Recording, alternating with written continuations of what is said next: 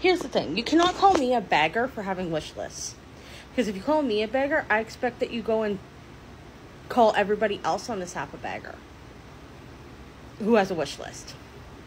I'm not asking anybody to cough up any kind of money. I have wish lists. And the thing is, too, I could literally go and convert those all into one wish list. But I have them separated for a reason. Some people might want to buy me something that I could utilize in the house. It's something useful. Some people might want to buy me something for fun, like the hair dye or the piercings or whatever. Maybe somebody wants to buy me something like a book.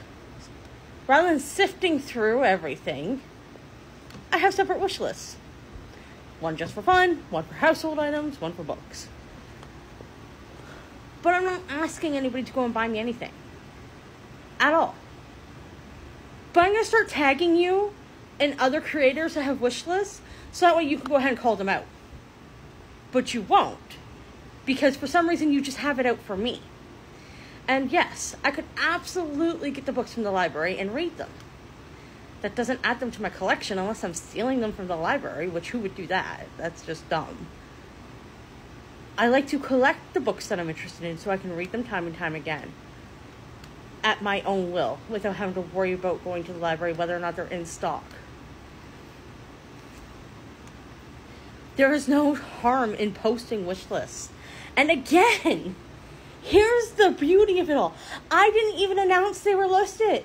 You took time out of your day to go hunt my profile, look in my link to find the wish list. Then you took the time to add up the value of everything in my wish list just to comment about it. But I have too much time on my hands. Sounds like you need to get a job. Sounds like you don't work. I don't give a shit if you're retired. Go back to work. If you have time to harass and pick on me, of course you're going to say it's not harassment, but it is. When you literally take time out of your day to find something to talk about somebody about in a negative form, that's absolutely harassment. You need to get a job. You want to sit here and tell me get a job? Not until you get a job. You go back to work, I'll find a job.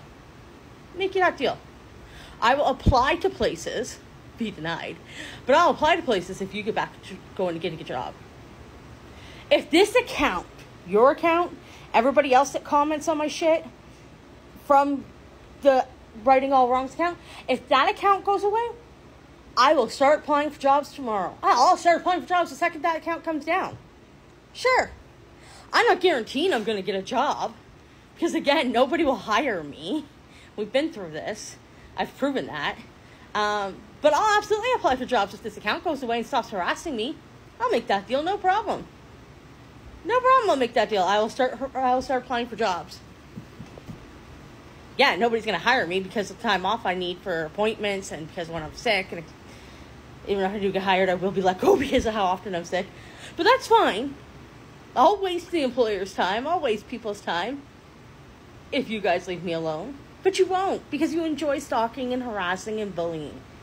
So again, I'm not asking people to buy me anything.